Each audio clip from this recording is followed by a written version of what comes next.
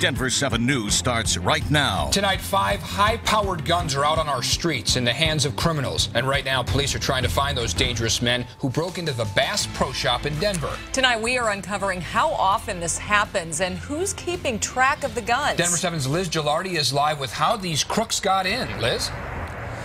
Yeah, the two men broke in through the back door at this Bass Pro Shops. You can see tonight it is boarded up. We've noticed security driving around in the parking lot, and we can confirm tonight the ATF is assisting Denver police with this investigation, concerned because these guns are now out on the streets.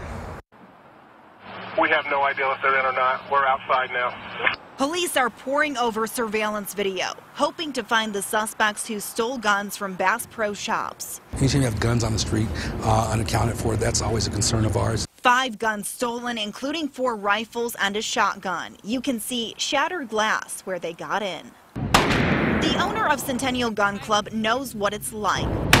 14 guns were stolen from him in 2012, and he says the thief only served 3 months in prison. It's really a shame. All of us as dealers work really hard to secure our facilities and so on, and I'm sure they have great security there. I guess where there's a will, there's a way. Recent videos show how brazen these criminals are. In Houston, this group used a truck to rip the doors off a gun shop.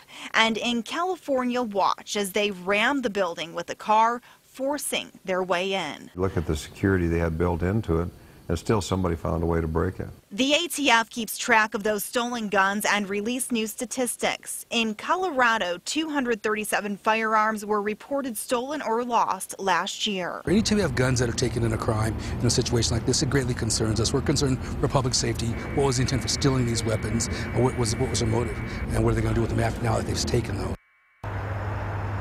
And the fact that they hit a large store like this surprised many of the gun owners that we talked to, gun store owners we talked to tonight, for a number of reasons. One, just the sheer size of this store and the amount of time that it would take to get in and out, and also the security that they have in place. Police tell us the suspects also took other items from inside, but they would not elaborate. Reporting live, Liz Gelardi, Denver 7.